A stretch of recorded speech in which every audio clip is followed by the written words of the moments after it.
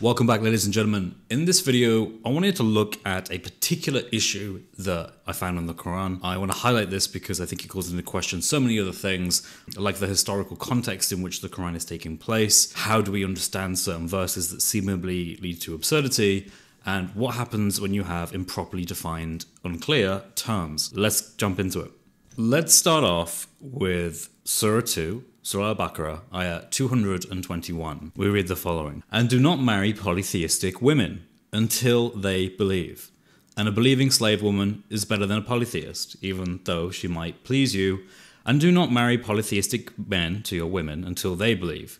And a believing slave is better than a polytheist, even though he might please you. Those invite you to the fire, but Allah invites to paradise and to forgiveness by His permission. And He makes clear His verses to the people that perhaps they may remember." So it's clear here that there is a prohibition for Muslim men, at the very least, or it seems for everyone, to marry a polytheistic, idol-worshipping woman. A Muslim man can't do that in Islam according to this verse. And we also get that same theological interpretation if we read the Tafsir, for example, Ibn Kathir. So that seems simple enough. This is one of the later revealed surahs in the Medina period, so it's not as if this was abrogated by anything later. And it makes it very clear, in general terms, that a Muslim man should not marry a polytheistic woman. A woman who believes in multiple gods, for example, who bows down and worships idols of other gods, other than Allah. Okay, great. But there's a slight issue with this. Just a slight issue. If we now go to Surah Al-Ma'idah, so Surah 5, Ayah 5, we read this: "This day all good foods have been made lawful, and the food of those who were given the scripture is lawful for you, and the food is lawful for them.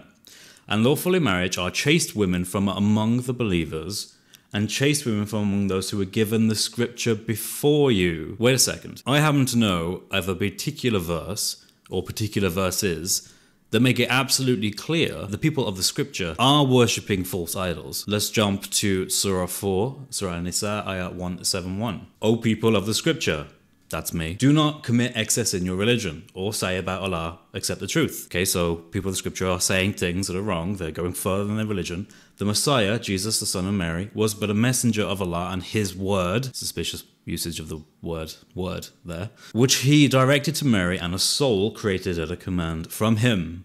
So believe in Allah and His messengers, and do not say three. Desist. It is better for you. Indeed, Allah is but one God." So here we see a verse where the people of the scripture are being addressed directly by Allah, and Allah is saying, look, you keep saying that Allah is three. Stop saying Allah is three, O people of the scripture. That is wrong. Now you see, now we have a syllogism, and we have something that makes no sense. So we have premise 1, Muslim men, you're not allowed to marry polytheistic women. Nada. Don't do it. Premise 2, the people of the scripture are polytheists. Why? Because Allah addresses them in Surah Nisa ayah 171 and says, "O people of the scripture, stop believing in three gods." Premise 3, it's permissible for a Muslim man to marry a Christian or Jewish woman. Do you see the problem here? We now have a situation where the Quran on one hand condemns any kind of marrying polytheistic women who worship false idols, false gods. The Quran says that when you supposedly worship three gods, which according to the Quran is Allah, Mary, and Jesus, which is wrong and in so many ways, but nonetheless, let's ignore that. Let's give the Quran the benefit of the doubt. You end up with a position where you have to say, okay, people of the scripture are worshipping three gods. You cannot marry a polytheistic woman, but it's permissible for you to marry a woman of the book. That woman will be worshipping three gods according to the Quran. And what makes this worse is the Quran never specifies any kind of distinction between the correct believing people of the book and the incorrect believing people of the book. They're both still people of the book. We can find this in Surah Al-Imran, so Surah 3, ayah 98 and 99, where we read the following: "Say, O people of the scripture, why do you disbelieve in the verses of Allah, while Allah is witness over what you do? Say, O people of the scripture, why do you avert from the way of Allah those who believe, seeking to make it seem deviant, while you are witnesses to the truth, and Allah is not unaware of what you do?" So people of the book aren't just people who are correct, Quranically thinking Jews and Christians. It also includes the polytheist people of the book. It includes the people that are addressed in Surah 4, Ayah 171. People of the book, you're worshipping three gods. But it's okay to marry their women, because that's better somehow. What's kind of weird is that there's actually Sahih Hadith from Sahih al-Bukhari that talks about this, and it's Umar's perspective about this. Let's check out Sahih al-Bukhari 5285, where we read, narrated Nafi, whenever Ibn Umar was asked about marrying a Christian lady or a Jewess, he would say, Allah has made it unlawful for the believers to marry ladies who ascribe partners in worship to Allah. And I do not know of a greater thing, as regards to ascribing partners in worship, etc., to Allah, than that of a lady that should say that Jesus is her Lord, although he is just one of Allah's slaves. So Umar sounds pretty confused by this, because on the one hand, if he were to take the Quran holistically, he has to accept that it's permissible to marry Christians who obviously say Jesus is Lord.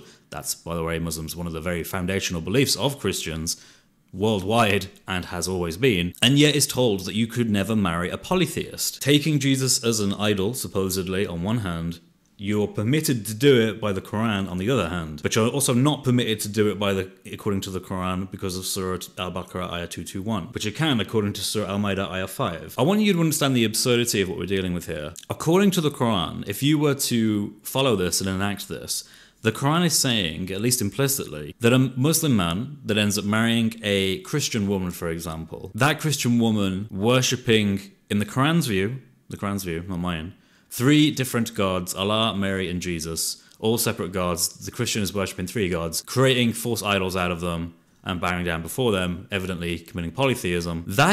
Supposedly, that scenario, according to the Quran, is actually better than a Muslim man who marries a non-Muslim woman who may believe in two gods, say Allat and Al-Uzza. That second example, which has less idols in it, is actually worse than the first one, where the Muslim man marries someone who worships three separate gods, according to the Quran. How does that make any sense? And what's worse by this is it calls into question exactly who are the people of the book.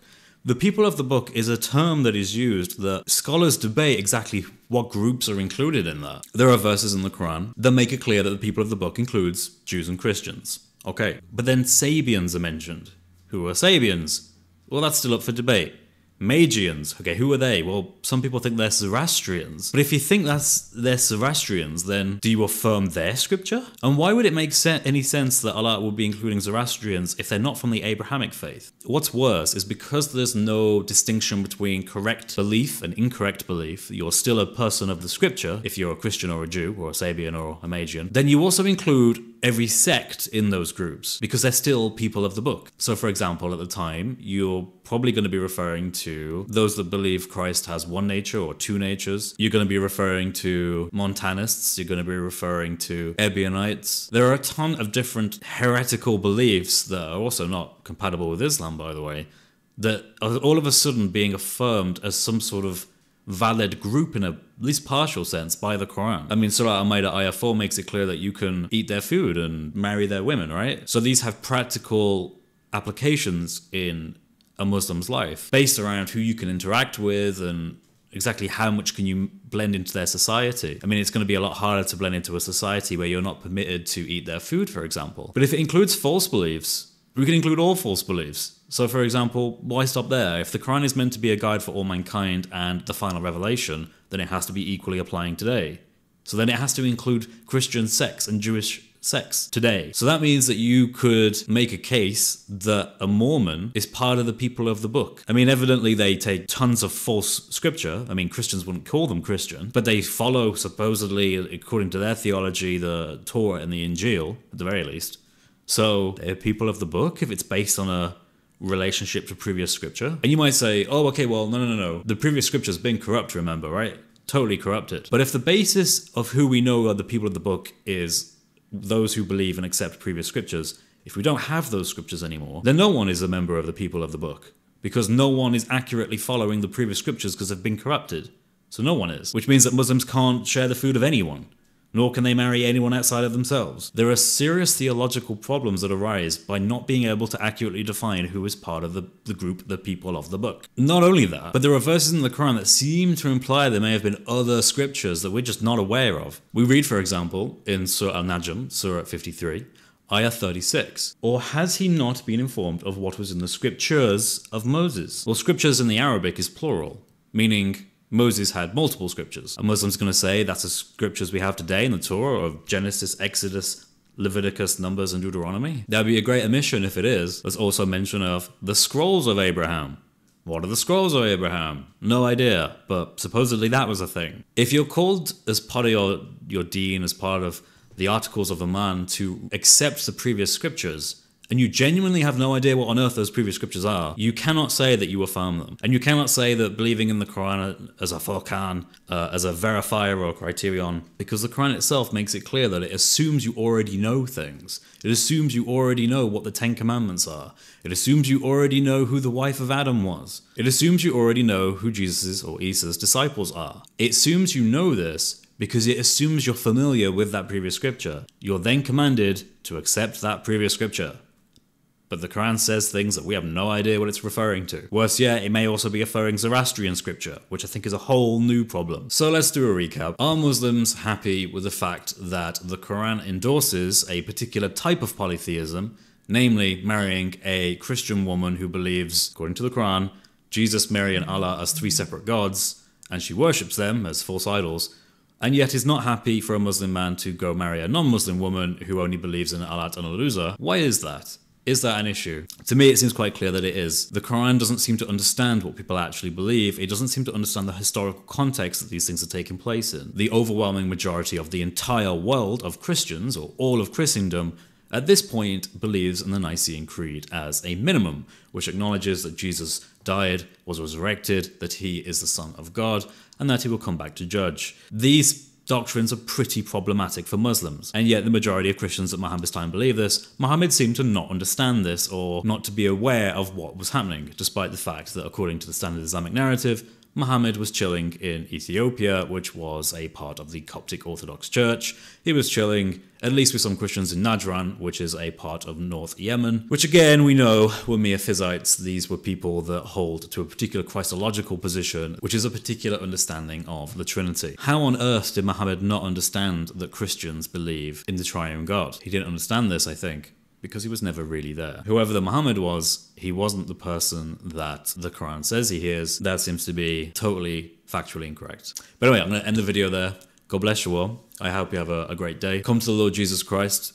We don't have these issues. We understand our doctrine without these kind of unclear, ambiguous, very Sharia-changing verses. We know who our Lord is. We love all Muslims, but we hate false doctrine. So come to a path that is clearer, come to a path that despises idolatry and polytheism and isn't confused about it. Come to a God that loves you, who knew you from before you were born, and that is our Lord Jesus Christ. God bless you all. Have a great day.